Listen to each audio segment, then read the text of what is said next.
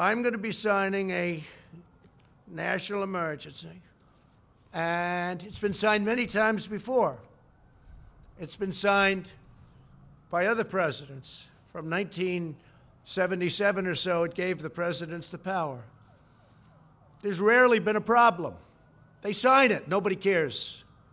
I guess they weren't very exciting, but nobody cares. They sign it for far less important things in some cases, in many cases.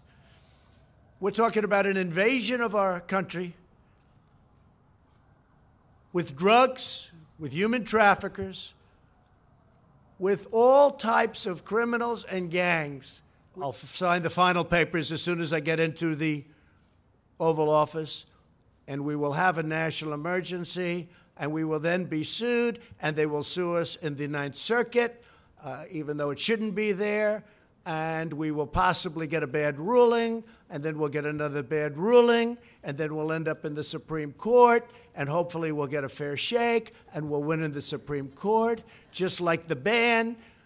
They sued us in the Ninth Circuit, and we lost, and then we lost in the appellate division, and then we went to the Supreme Court, and we won.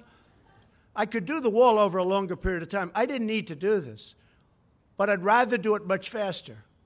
And I don't have to do it for the election. I've already done a lot of wall for the election, 2020.